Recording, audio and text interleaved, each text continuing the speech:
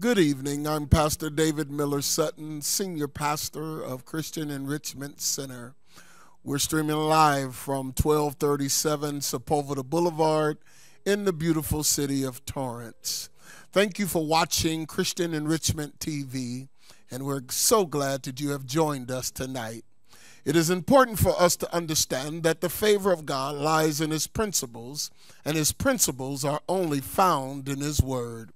We invite you to partner with us, and you can do so by visiting our website at www.christianenrichment.org and click the link Support Our Ministry. Thank you again for tuning in to Christian Enrichment TV, and remember, it's all good in the kingdom of God.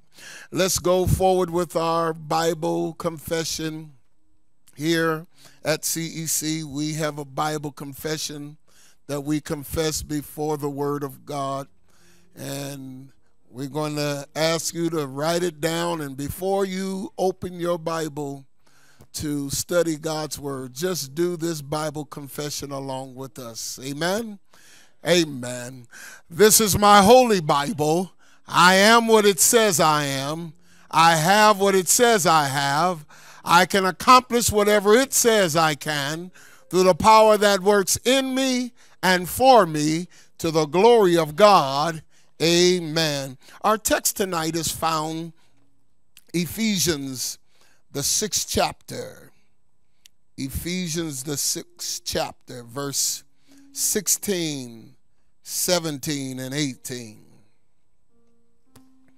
Ephesians, the 6th chapter, verses 16, 17, and 18.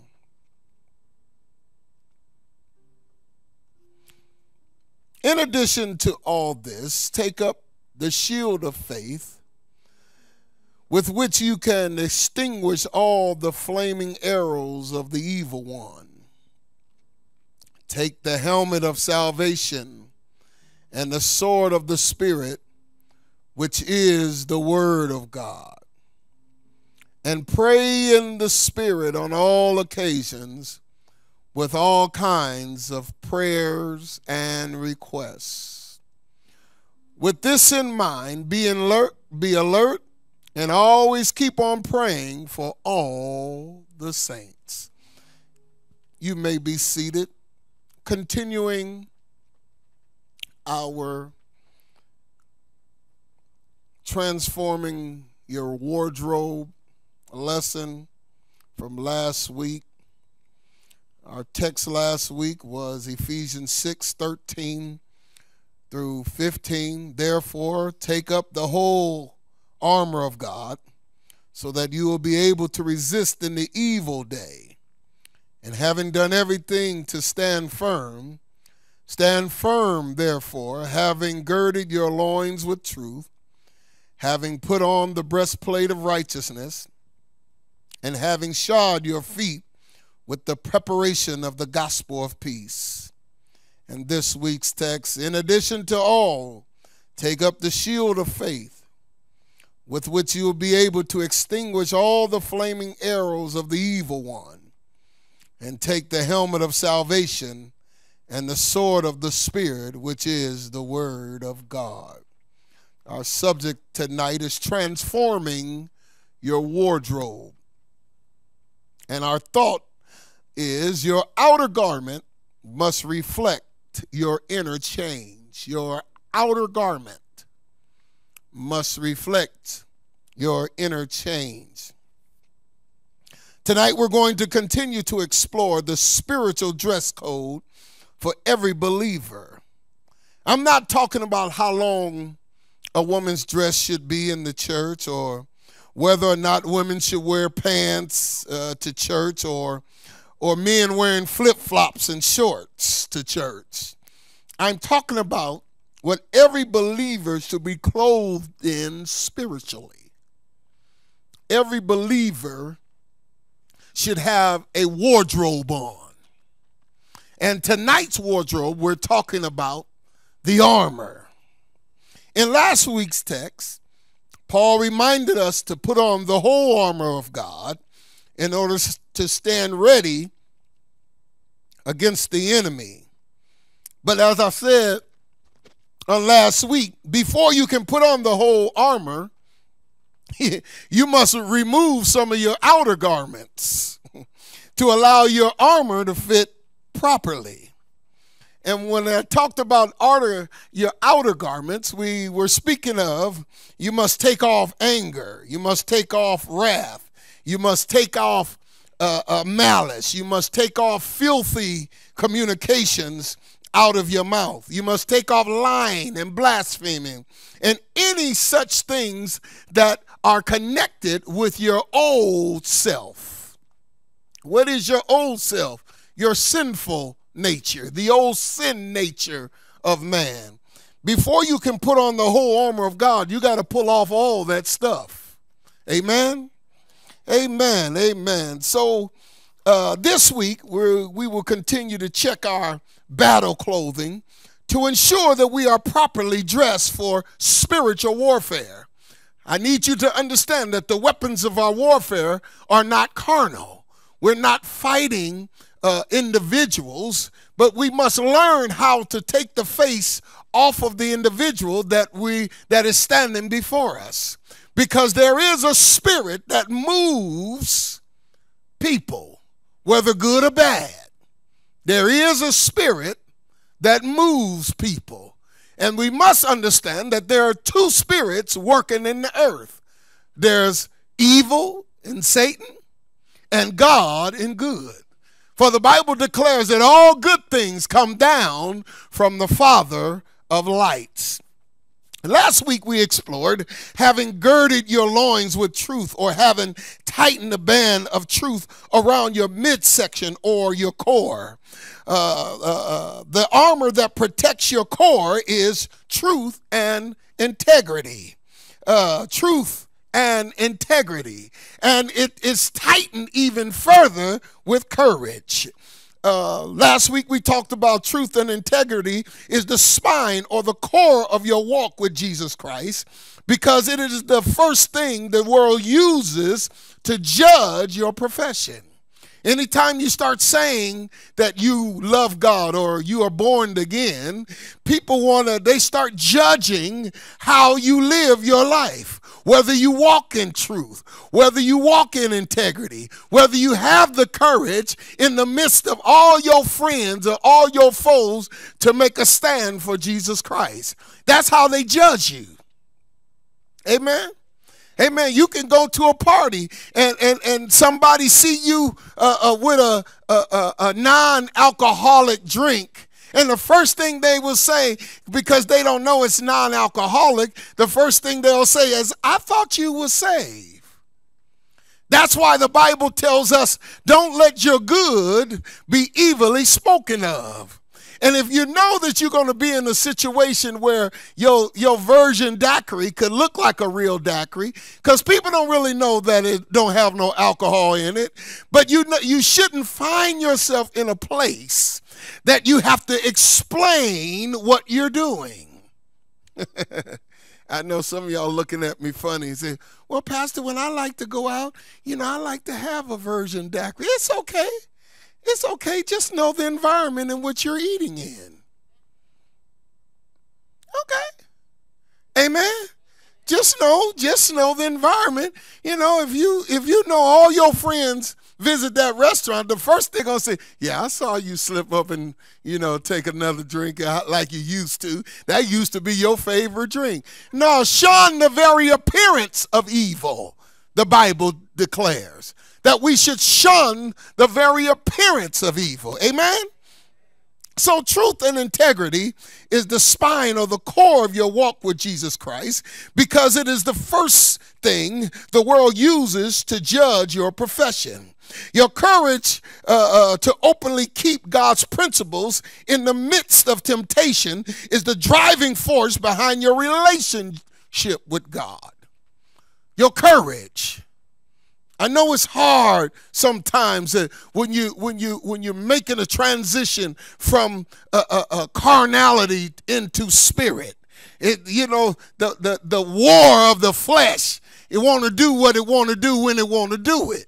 But The courage to stand in the midst of temptation and say, for God I live, for God I did. Satan, you're not going to overtake me with this temptation because I believe that I'm free from this and I'm bound no more. That's courage. Amen.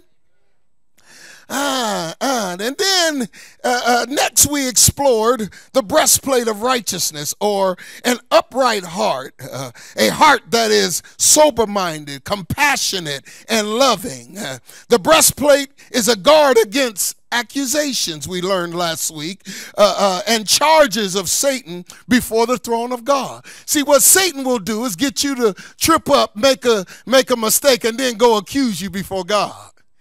He's the one that tempted you to do it, but then he gonna go, God, see, God, look. See, they weak as water. They ain't got nothing. They don't really love you like they say they do, because all I had to do is throw this at them, and they tripped up. He's an accuser of the brethren. Amen? Amen. So the breastplate is a protection against all condemnation. And the final point last week was having your feet shod with the preparation of the gospel of peace. We discovered that the word of God gives peace to distressed minds because it answers all bad news with good news. That's what the gospel is, good news. I was once blind, but the good news is now I see. I was once bound, but the good news is now I'm free. And the word of God answers every bad news question. If a man die, shall he live again? Well, he that believeth on me, though he leave this place, he never sees death. He never sees death. That's what Jesus says. Oh, man. So the question was asked, if a man dies, shall he live again? Well, Jesus said, he that believeth in me shall never die, but pass through death into life eternal. Oh, so you mean I don't have to worry about dying? No, because I passed through death. That's good news. That's good news. That eternal life lives in me right now. I don't have to die to get it.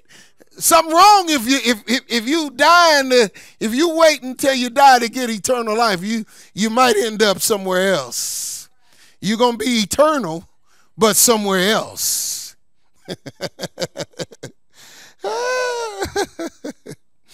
Oh God. Instead of only pointing out the damnable things that causes one to be separated from God, the word also directs the way through Jesus Christ for you to have peace with God, peace in God, and the peace of God. So tonight we're going to explore the shield of faith, the helmet of salvation, and the sword of the Spirit. Write that down. The shield of faith, the helmet of salvation, and the sword of the Spirit. We've already talked about the band, girding our loins with truth, putting on the breastplate of righteousness, and shodding our feet with the preparation of the gospel of peace. But tonight we're going to talk about the other three: the shield of faith, the helmet of salvation, and the sword of the Spirit.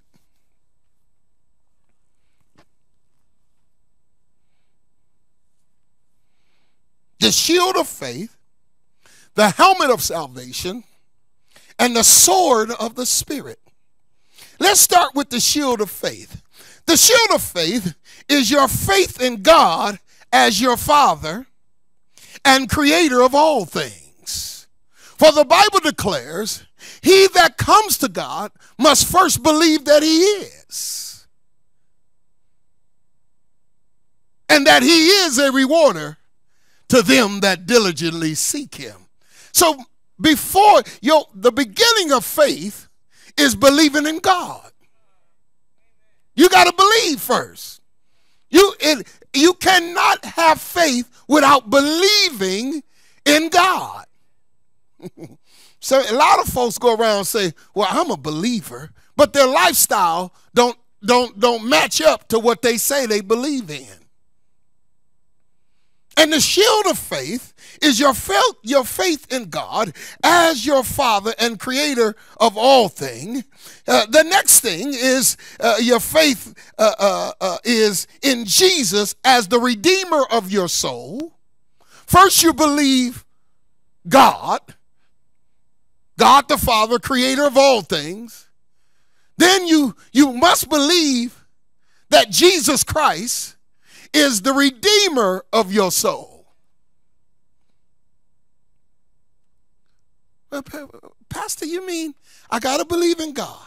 He that comes to God must first believe that he is, and that he is a rewarder to them that diligently seek him. Well, how can I diligently seek him? Well, he set up a process through his Son.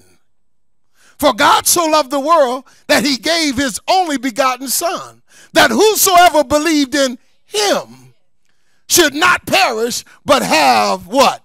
Everlasting life.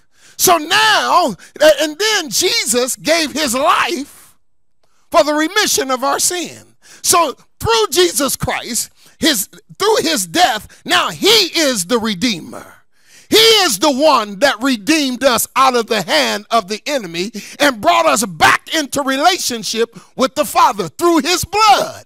So now I have faith in Jesus Christ as my Redeemer. So I believe God, who is the Father and Creator of all things. I'm coming through the process of salvation through his Son, Jesus Christ, who through his bloodshed, my sins have been remitted.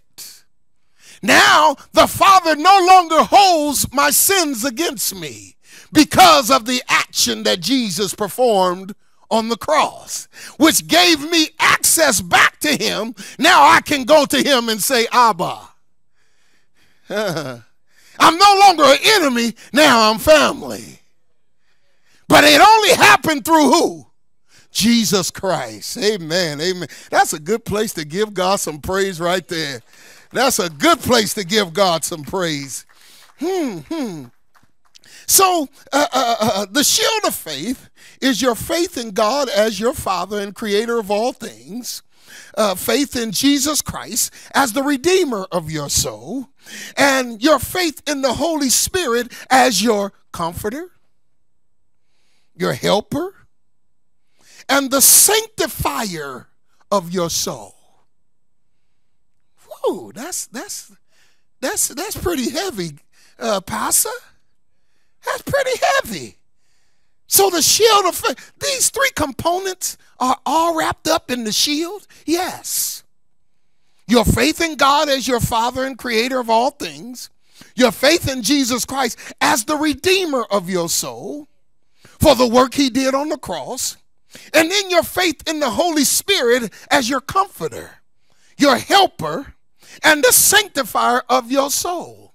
What the Holy Spirit does, when you go to the extreme of your natural ability, he comes in with the super. And he adds the super to your natural. That's how he helps you. He's not the doer. He's not the doer. Let's get that straight. I hear a lot of believers talk, well, the Holy Spirit has to do this, or God just got. No, that's who the Holy Spirit is. He, the Spirit of truth, will help you. You're the doer. He helps you do. When you come to your limit, his super kicks in. And then he's the comforter.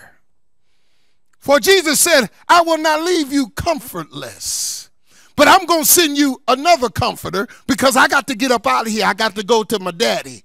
I got to get back to my place that I left to come and do what I did down here. Now I got to go, but I'm not going to leave you comfortless. In the midst of your storm, the comforter is always, or the Holy Spirit, he is always there to tell you, you can do it. Come on, get up, shake yourself, strap your boots on, and let's go on through. I'm giving you the strength. Even in the Garden of Gethsemane, the Bible said that the anxiety of death was on Jesus. And his sweat was like drops of blood. And Jesus cried out and said, Father, if it be possible, let this cup pass. But then he turned the flesh over to the spirit man, and the spirit man said, nevertheless, not my will, but thy will be done. And the Bible declares that after Jesus prayed that prayer, God sent ministering angels to do what? To strengthen him, or to help him get over the hump of that cross that was before him. Every one of us got a cross to bear. And we need those ministering angels to, we look at that cross and, when we walking close to it, or we about 1,000 yards away from it, that cross look like this. But the closer we get to it, it'd be like, whoo, whoo. And they gonna nail my hands to that thing. Whoo-wee.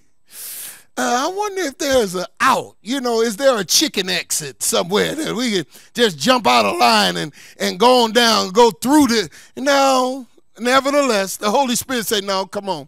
We got this. I got you. You're not doing it alone. I'm going to help you. And while you're in distress of what you have to go through, I'm going to comfort you. And then along the way, you might get like Peter and start cussing just to prove that you're not with God. He said, no, I'm the sanctifier of your soul, because your speech betray you. You try to cuss, but you cuss like a saint. You can't even cuss right, because your soul has been sanctified. And the Holy Spirit is not going to let no filthy communication come out of your mouth, but he's going to help you talk right. How many know that when you would to cuss, you just say, well, you know what, glory. Well, praise God. Well, thank you, Lord. You want to cuss, well, glory. You wanted to say, mother, flick, flick, shot, shot, I'll kick, and the Holy Spirit said, don't say that. And you be like, Jesus. Or you're walking through the dark and you stub your toe and you just want to cuss and you just, hallelujah, oh, Jesus, help me. Oh, you start speaking in tongues.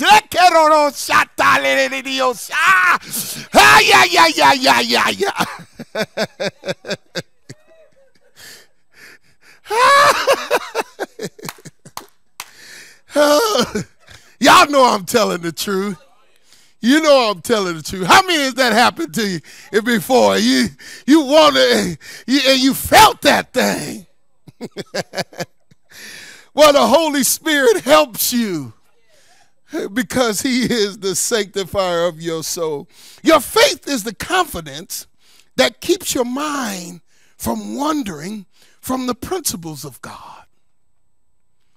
Say that. Just write that down. My faith is the confidence that keeps my mind from wandering from the principles of God. That's why God told Joshua to in this law, I want you to meditate on it day and night. And not only meditate on them day and night, but observe to do them. Because it will keep your mind from wandering to do that which is sinful, but it will keep you honed in and focused on doing that which is good. That's where the Holy Spirit helps us. Because the Bible also said, he that keeps his mind stayed on him, he'll keep us in what? Perfect. Oh. So, your faith is the confidence that keeps your mind from wandering from the principles of God, keeps your heart from despair and weakness, because it believes all the promises of God. But how can you know what the promises are if you don't know the word? Because faith comes by and hearing by the word of God. Your faith it grows by hearing hearing yourself speak God's word over situations that come up in your life. You can't use what I know over your life. It don't work for you. It only worked for me. That's why a lot of people get mad at the pastor when they don't get the desires of their heart. Because they trying to go on the pastor. Pastor, if you could just lay hands on me. No, the Bible said if there's any sick among you, call for the elders of the church. He didn't tell me if you want a job, come get the pastor to lay hands on you. No, he told you your faith has made you whole. Oh, I know y'all looking at me funny now. Yeah. Because y'all come to church and, every now and then on the big four, Christmas, Mother's Day, Easter, and Thanksgiving Day prayer. And then you want, Pastor, can you pray for me that I get this house? No, I don't know the lifestyle you live. No, where is your faith? No, I agree with you according to your faith. Because you ain't going to get up mad at me. Well, and then you say, well, I guess it wasn't the Lord's will. No, your faith. It's your faith. We always want to punk out. Use that punk out line. Well, I guess it just wasn't the Lord's will for me to get there. No, you just didn't have to have the faith to accomplish your desires. Oh, I know y'all don't like that. Because y'all trying to put the onus on God. But he put the onus on you. He put the promises out there, but it's for you to walk in them. God he can't walk in them for you and perform it. Well, God got to do this. No, he done did everything when Jesus died on the cross and he said, it is finished. Now what he was saying is on you. Everybody want to blame Jesus. Well, I prayed and God didn't do it. Well, let's go back. Let's go back. Let's not blame God, because the promises of God are yes and amen.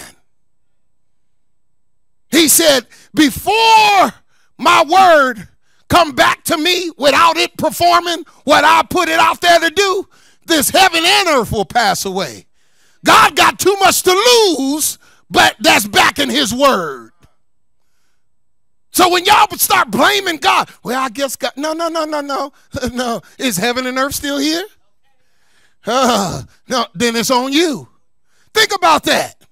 When you go to blame God, just look around and see if the birds are still chirping. See if the wind is still blowing. The sun is still shining, or the moon still coming out at night.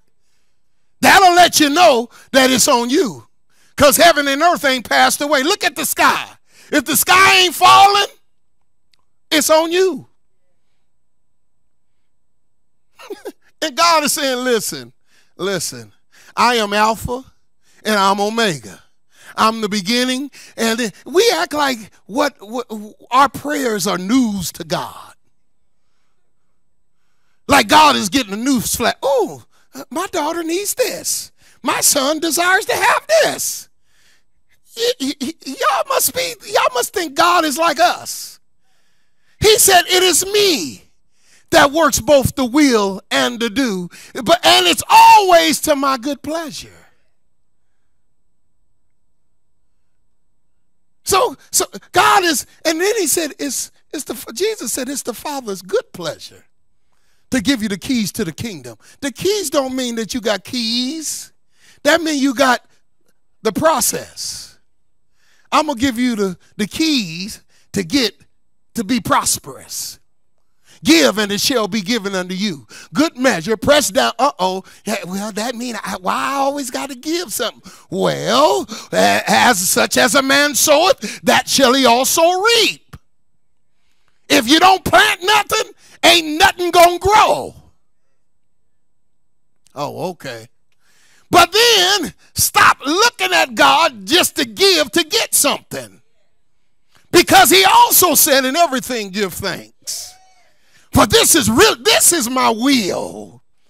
So you know what? You can get more out of thanking God, than giving him an offering. How you going to give money to somebody who has everything?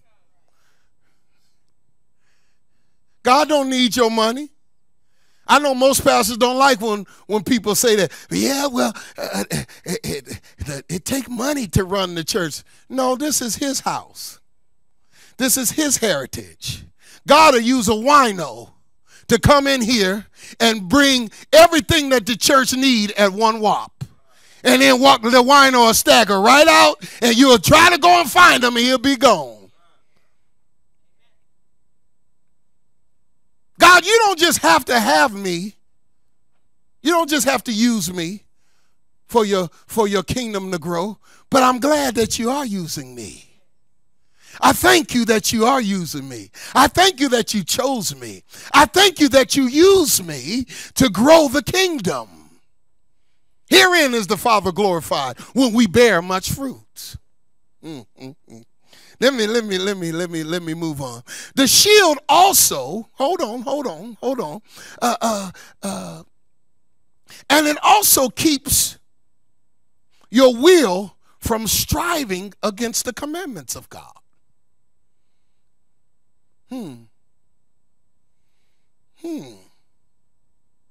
It keeps your will. The shield of faith keeps your will from striving against the commandments of God. It's like a governor. A governor. Your faith is like a governor. You know, here's the promises of God, but here's the desires of the flesh. Do I want to fulfill the desires of the flesh, or fulfill the promises of God and get the desires of my heart? There's a difference between the desires of your heart and the desires of the flesh. Oh, okay. So what your faith does, it keeps your will from striving against the commandments of God, but it keeps you pressing toward the mark of the prize of the high calling of God in Christ Jesus. It keeps you determined to do it God's way, because God's way is the prosperous way. Because there is a way that seems right unto man, but the end thereof, that way, is death and destruction.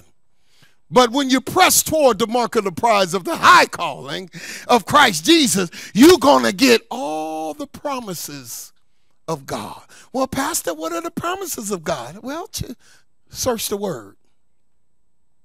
I ain't going to tell you. No, search the word. The shield also quenches the burning arrows Satan shoots at your soul.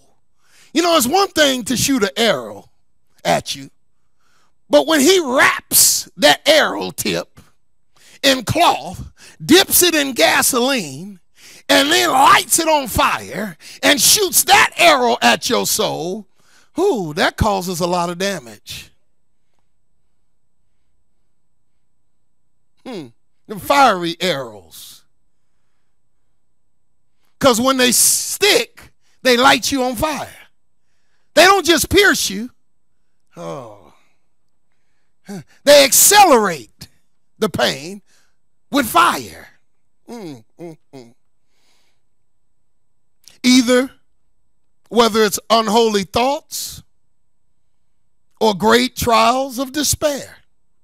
Your faith makes the soul impenetrable because of your belief in the word of God and his promises.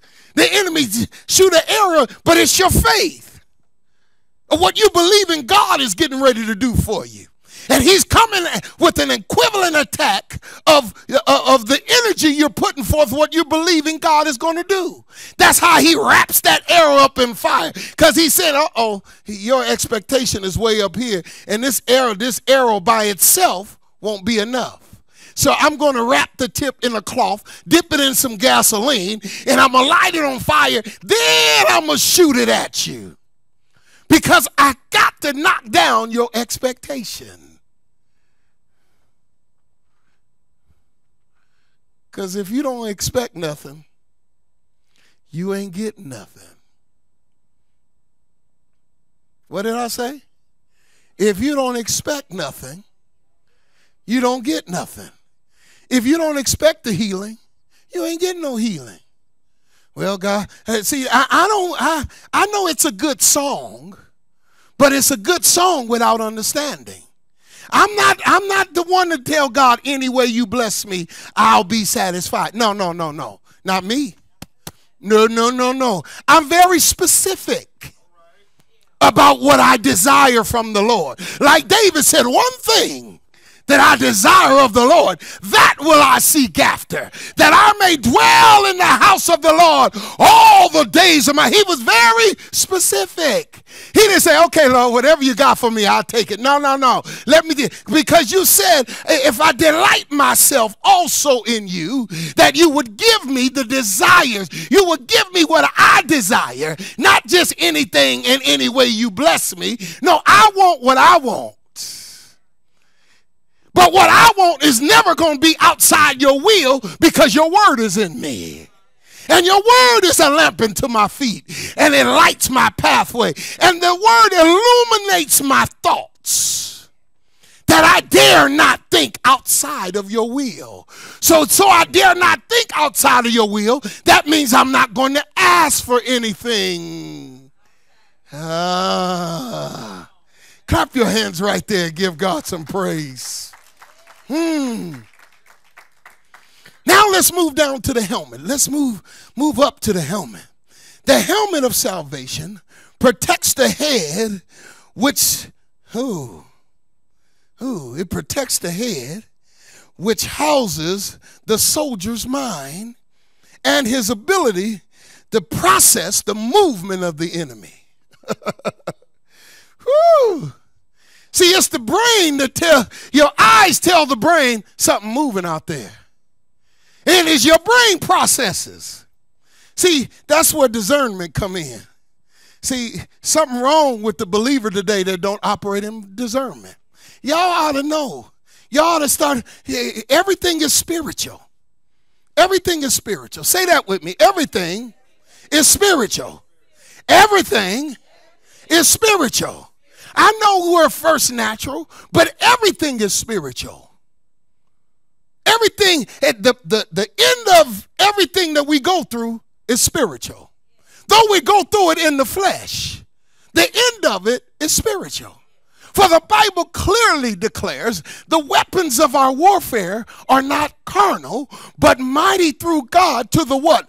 Pulling down of strongholds, casting down every imagination that exalts itself against the will of God. I got to pull that down. Yes, I'm having temptations that go against the will of God. I got to cast that down.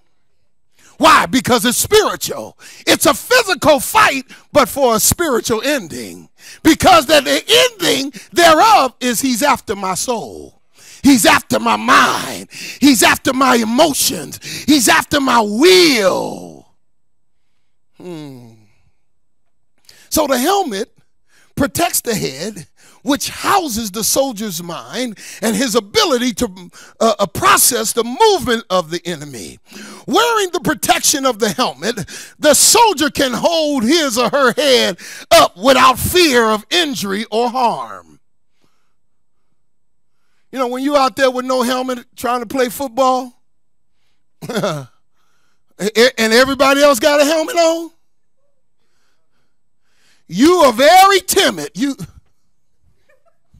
Hey, you see I ain't got no helmet on. Hey, I ain't in the play. Only a fool get up there, he trying to get in the play without everybody got on the helmet but him. Hey, and that ain't even wise. Even the referee is grab. Don't you go in there. Don't you? No, stay right here. No, it's a fumble. Don't you get in there. You ain't prepared. Some of y'all think that your physical will help you spiritually. You go on and get your physical in a spiritual battle. You'll be like the 7 sons of Sceva. Be like, ooh, Paul said he ta. Well, let me go over there and try that. He ta. Who are you? Jesus I know, and Paul I know, but who are you? You in a fight, going in for the fumble with no helmet on. And get your behind toe up and sent out naked and embarrassed. Pastor, what are you talking about? Well, I'm telling you, you can't take no physical and enter into no spiritual warfare. So you got to have on you got to be saved to handle this word.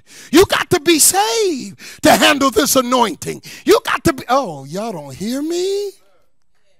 That's the problem with some of these pastors and everybody want to be a bishop. Everybody want to be a prophet, but they don't want to be saved. But they trying to handle the word of God. Yeah, there were some brothers in the Bible that thought like that. Well, my daddy was a bishop. My daddy's a king. Yeah, Brother Hoffman, Brother Phineas.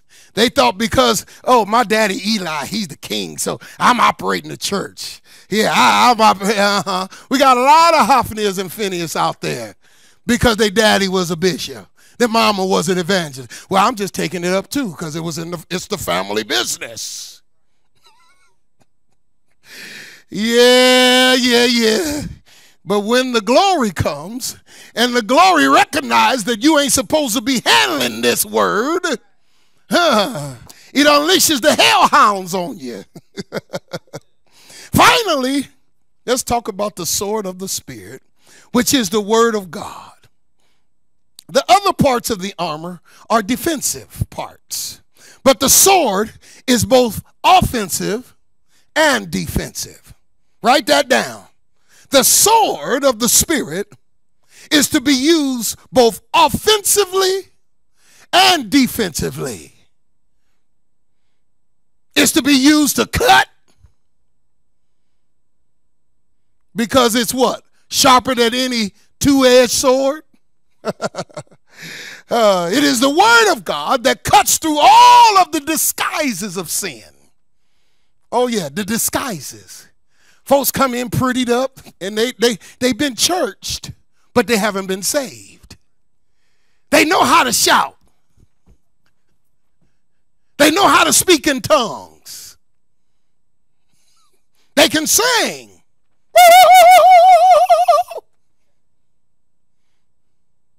But when the word comes, it cuts away all those disguises. They get convicted. I ain't going back to that church. The pastor always talking about me. All he doing is preaching the word. But you blame the pastor. Somebody done told that man what I was doing last night. I ain't never going back there. Yeah, you invited me to that church, to your church, but you done told the pastor how I get down. No, the word cuts through all your disguises and lays to rest all of the wiles or the lies of the devil. The word is the offensive weapon against temptation, against pride, against hatred, against worldliness, against unbelief, and every device that Satan can bring against you. And here's how you recognize the word, how you recognize a true sword. Because on the handle, it's going to always be stamped, "It is written." See, when you pull out your sword, a lot of folks be up there. Hold on. Let me see that handle. If it don't say "it is written," they have a form of godliness. But they did,